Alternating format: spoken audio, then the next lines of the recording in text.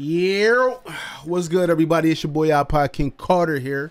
How y'all doing? NBA 2K21 Prelude is literally across the street. It's about to drop. Listen, if you didn't know, I need you guys to have your console ready Sunday midday to midnight. Make sure it's on rest mode. Make sure you got either 2K pre-ordered or however you're gonna get the demo. If you have a Netherlands account, get right. Listen, all I know is when I see Tassino say I'm about to hop on 2K21, I'm there with him because he just got it like that. You know what I'm saying? It's the time difference, you know, you don't get it. Okay, but check this out, y'all. I have been going through all of my builds that I've created for 2K20, and I've been truly trying to decide what my first build is going to be.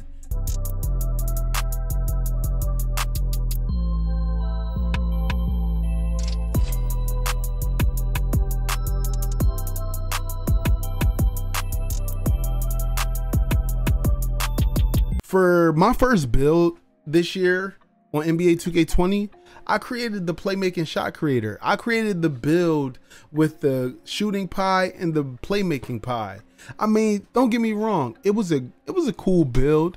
It was all right. It did what it had to do. But eventually, I switched over to the scoring machine. Now, everybody knows the scoring machine is just a slower but taller OT. If you don't know what an OT is, offensive threat, right? So my build, 6'5", you know what I mean, can still do some of the slash and shooting, stuff like that, Hall of Fame badges, of course, but it's a little bit on the slower side, you know what I mean? Then came my Glass Cannon Lockdown. My Glass Cannon Lockdown was just a supplemental build that took off. I made a build video and people were like, yo, they really like this build because in the beginning of the game, there were a lot of bigs, stretches, in fact, that couldn't shoot, and it was only because they didn't have badges. But on the flip side of that, being a 3-level scorer or something like that, you really can't play much defense, you know what I mean, unless you make like a rebounded wing. So a lot of people like the Glass Cannon Lockdown that can shoot because a lot of people need twos. Some people are corner sitters. Some people still need to be able to bang in the paint. And that was that build right there. Now check this out. I also made a playmaking glass cleaner. I really didn't mesh with it. I made a video on it, you know what I mean? But I just didn't want to play that big of a character. Now don't forget, in NBA 2K21, you can create 6'8" point guards. All right, so remember that in your mind. Also, yes, I did make a prospect. I only made one video on that, you know, went in with a 60 overall. But then came the two-way slashing playmaker. Now shout out to LaMonster. When I seen LaMonster with this build, this is when I believe he had the lock one instead of the playmaking one. I was like, yo, that build is a demon. That build go crazy. Then I start seeing people like Brutal Sim with the same type of build. I'm like, oh, that got playmaking takeover. Hold on, wait. I like that. Now, I've been going through it, and I've decided my first build for NBA 2K21 is going to be a two-way slashing playmaker. But not only will it be a two-way slashing playmaker, it will be a demon on defense, but still have those offensive qualities that every two-way slashing playmaker actually wants. So let's go ahead and hop into the creation. You know what I mean? I'm just gonna go ahead and launch the My Player Builder. Now the reason why I'm doing this on NBA 2K20 instead of the 2K21 Prelude is because I'm 97% sure that 2K is not going to step away from their new pie system. It took them too long to build this system up in order for them to just tear it down after only 1 year. All right, so let's go ahead and go with the position, point guard, right hand. Yeah. Now, everybody knows for the skill breakdown, you know what you got to do. You know what I'm saying? You got to come down here to the playmaking and the slashing. You know what I'm saying? It makes the build. You feel me? So let's go ahead and move on. You know what I mean? Now, everybody knows you want that agility and that speed. Everybody going to go with the first pie. The vertical is still crazy on this build. The strength is just not there. So that's what I'm going to go with, of course. Now, the potential set and everything like that, this is where things get so insane, right? All right, so after a lot of deliberation, I want to explain to you guys why this build looks the way that it looks and why I'm going to be choosing this build for me to make. Now, if you guys remember, Lamonsta made a video back in like June, and he basically said that, you know, he had like a 99 overall legend two-way slashing playmaker, right, with max wingspan.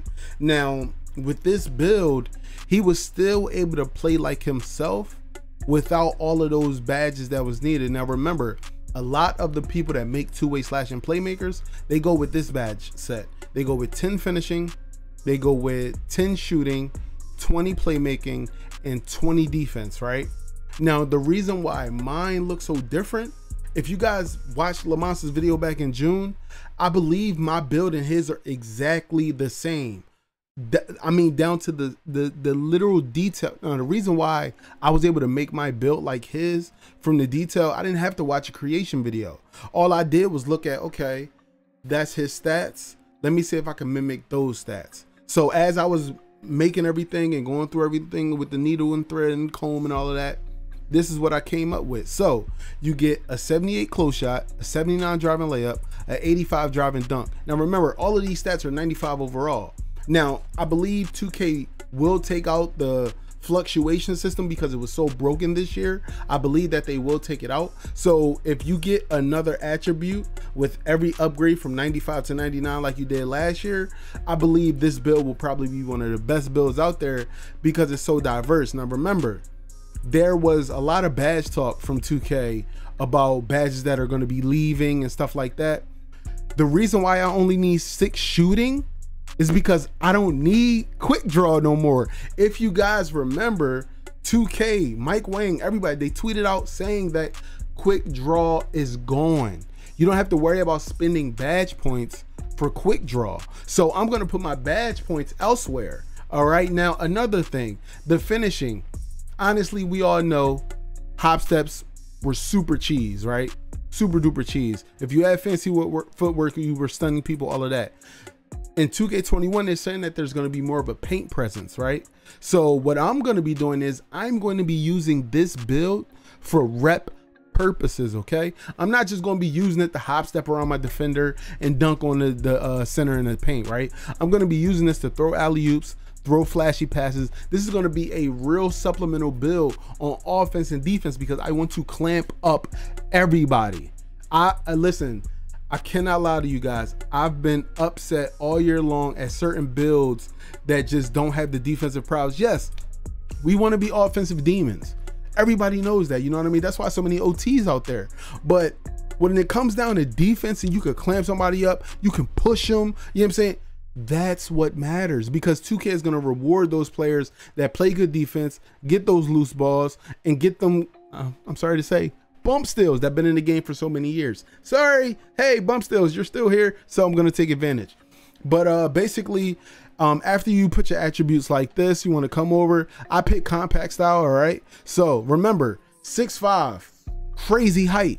Because if you think about it, there are going to be so many people out there that are going to create these 6'8" builds. You're going to need a build to negate that build.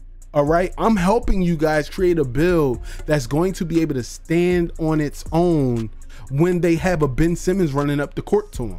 All right, now after the 6'5", now Lamonsta said that he put his weight at 208, so I'm going to do the same thing. Yes, my acceleration dropped down to 92, but remember, Gatorade, Gym Rat, all of these things will help you easily get to 99 with the speed and the acceleration, okay? Now, if those things do not come back, yeah, I'll come down to, let's say, 195 pounds.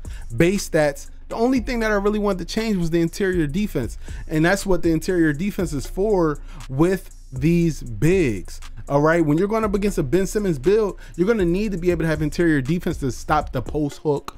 You know what I mean? That can barely be stopped. You're going to be able to need to have pogo stick and moving truck and all of that, all of these badges. That's why this build has 23 defensive badges. Now, wingspan, max it out. From now on, I don't want to build without max wingspan. I'm tired of going for steals and I don't get the same animations that these builds with max wingspan get. Like, okay, even minimal, you barely swipe at the ball. Like, your player put his hand up and then you bring it back down real fast, right? If you have like normal regular wingspan, your player might jump for it, but it'll be a tip most of the time. With max wingspan, you catch the ball, you OBJ the ball, you Asante Samuel the ball, you Gronkowski the ball, okay? I don't know why, I don't know what it is, but 2K rewards players with max wingspan. They may not reward them on the offensive end with shooting, but everything else, slashing, playmaking, defense, they reward these builds all the time. You see it day in and day out. All right, now I'm gonna go ahead and continue, and I'm choosing the playmaking takeover. I want to take ankles. Listen, you have to understand, yes, the slashing takeover does raise everything. It boosts your shooting, it boosts your playmaking, it boosts your slashing, it boosts your defense. I don't care. I'm not gonna make a two-way slashing playmaker that can only just slash. I want to embarrass everybody who steps up in front of me. Whether I'm doing momentums, spins, snatches, which everybody does. Snatch, snatch, easy. So that's what I'm going for, right? Now, of course, my player build complete. We all know we've built the two-way slashing playmaker, right? Now, as far as the badges go, let's go ahead and test the build real quick so I can take you guys to what it's going to look like. Now, like I said, you guys already know what it looks like at 95 overall. You can get a gist of what it'll look like at 99 overall, and you'll get a gist of what it would be at 99 point overall. Listen, this build is insane. And don't forget, the reason that I'm making this build is because I'll be able to play the 1 or the 2.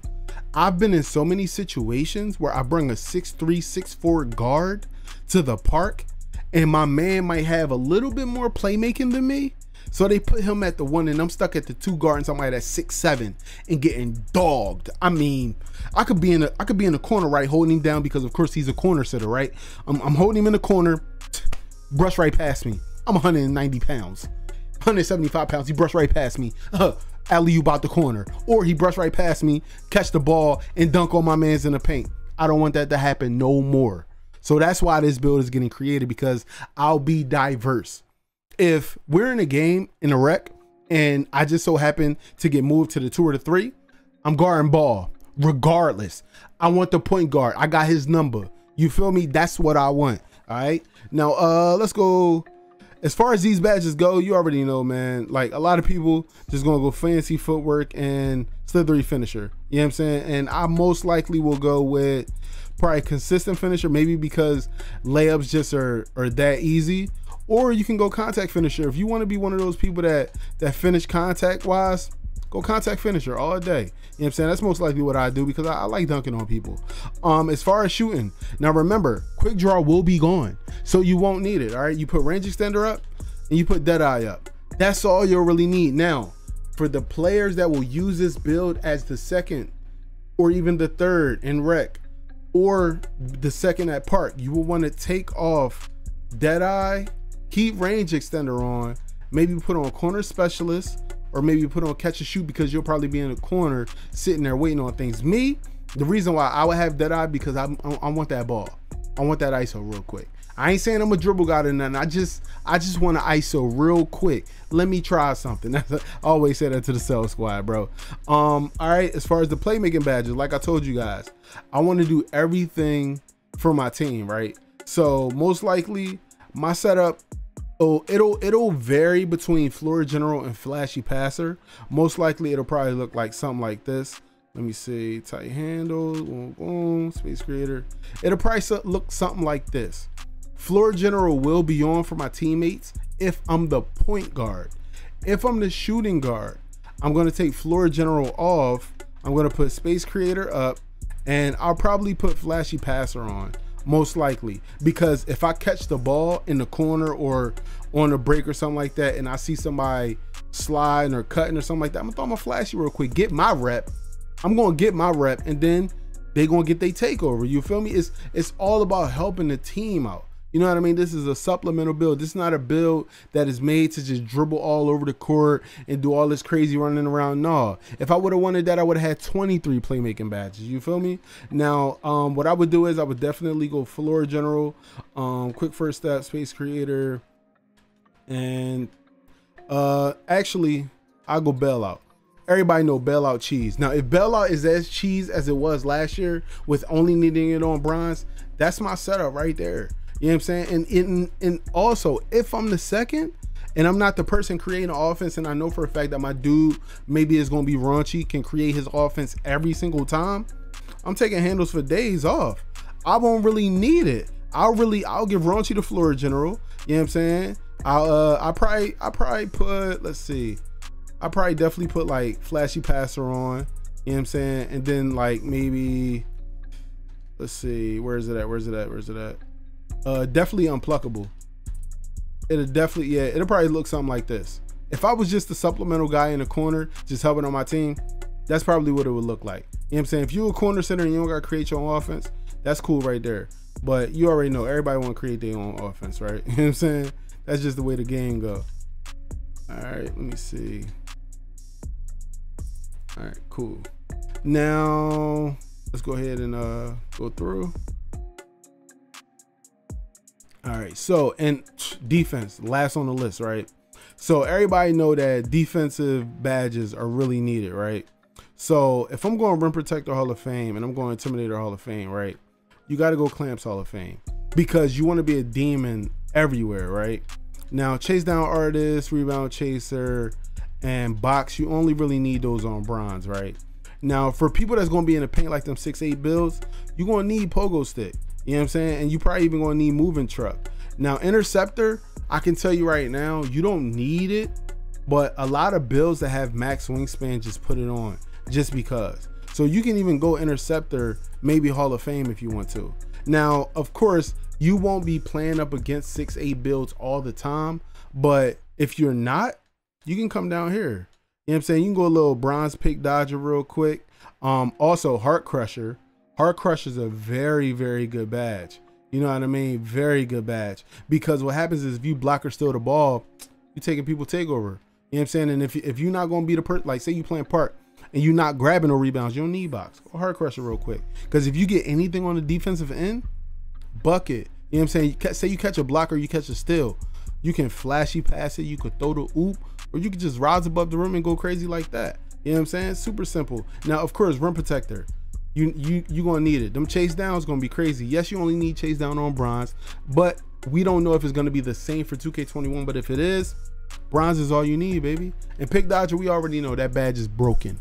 You know what I'm saying? If they don't fix it, I'm keeping it on bronze because that's all I'm gonna need it on bronze. You shouldn't be running full speed through screens anyway. You know what I mean? Play sides, ask your team to help out. You know what I'm saying? Go around the screen. Please do not go under the screen, because if you go under the screen, you ain't gonna be there for defense, bro. Trust me. You know what I'm saying? That dude gonna shoot that ball from 33 feet away every time. He looking like Dame and stuff out there. All right, but that right there is the build. So I hope you guys enjoyed this video. Remember, NBA 2K21 Prelude drops Monday.